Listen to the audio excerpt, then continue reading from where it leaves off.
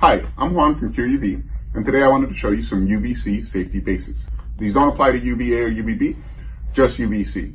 So it's important to be aware that what different materials UVC can actually pass through and which ones it can be reflected in. That way you can protect yourself. And if you skip to the end of this video, or if you don't want to listen to it, just err on the side of caution, protect your eyes, protect your skin. When in doubt, cover too much, even if you think you look ridiculous. So let's get started. This is a UVC meter. I've set up the other camera so you can see how much UVC is hitting it, right? It's pretty sensitive. So I'm gonna turn on this light. It's the 18-watt system. And even right here, it's reading something, right? So probably right now it's reflecting on me. I should be wearing some protection, right? So a little bit of do what I say, not what I do, but this is just for a quick video. Let's see what it'll hit right up close and personal. We're at 20 milliwatts per centimeter squared.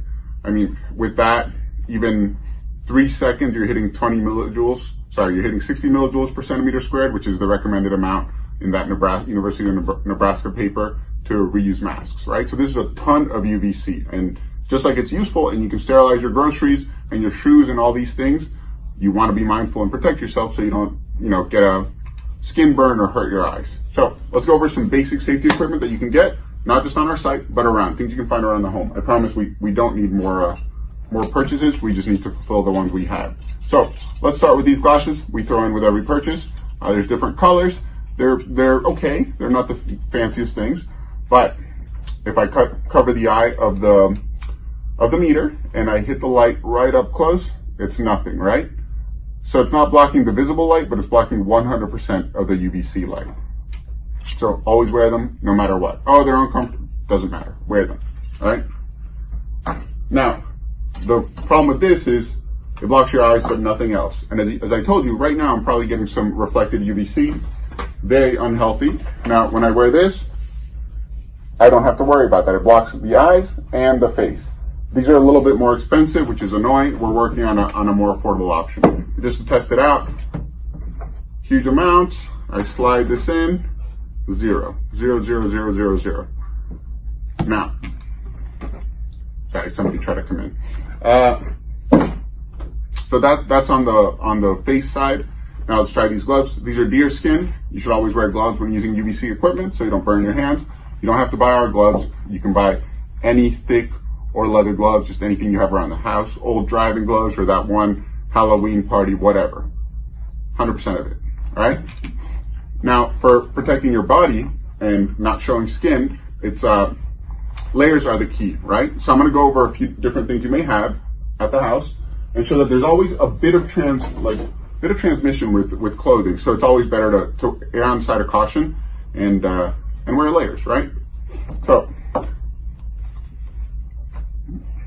this is one layer of a random t-shirt, commercially available. There's still some transmission. Now it's blocking the vast majority of it, you see? But there's still some transmission. I'd rather be hit by 0 UVC than by some. So if I were to be wearing this twice, that's once, and not the least awkward thing, that's 2 layers. Yeah, that's 2 layers. And now I put it right up to it, and you're good to go. 2 layers of a cheap shirt. So let's compare those 2 layers of a cheap shirt versus a $60 top coat. This is 65% polyester, 35% cotton. We sell these, so I'm not trying to badmouth them. They're great, but there sometimes can be some transmission because it's just a single layer. See, there's still a little bit of transition, less than with the t-shirt, but you want to try to get as close to zero as possible. So layers are the operative word. Now, quick thing, something that everybody has at the home, you can use to protect yourself, towels.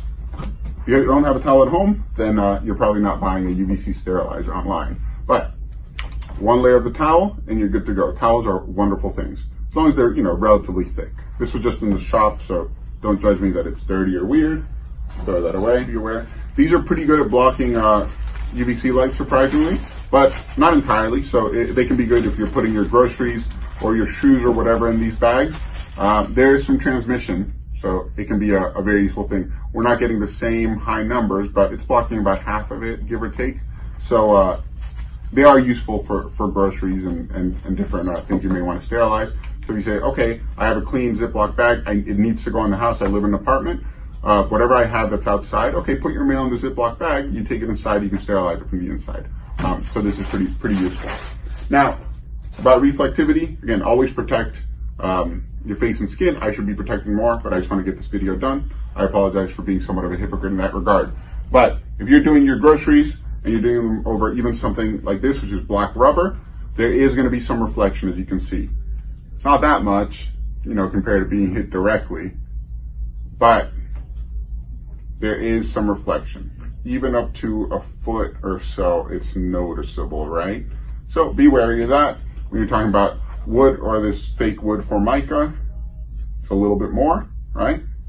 If you're talking about stainless steel, it's a ton. If you're doing your appliances, protect yourself entirely. It's quite a bit. Sorry, because it's a small piece of stainless steel. But that also brings me to making your own chambers. Some people are making their own chambers for their groceries and their mail. That's an amazing idea. Use mirrors, use the most reflective things you can. This is highly reflective piece of aluminum, but readily available in different places. Let me fix this so you can see.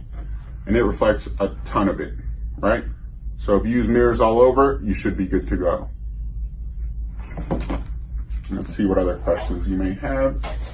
I think that is about all I had to show. I apologize that it's a little bit messy. I just wanted to get people the information they might need. So in conclusion, err on the side of caution. Always protect your eyes no matter what. When you can, also protect your face and skin if there's any doubt that there's going to be any reflection. It's a little bit goofy, but layers do the trick. And yeah, if you have any questions or concerns or we can help you in any way, please let us know. We would love to try to help out. Stay safe.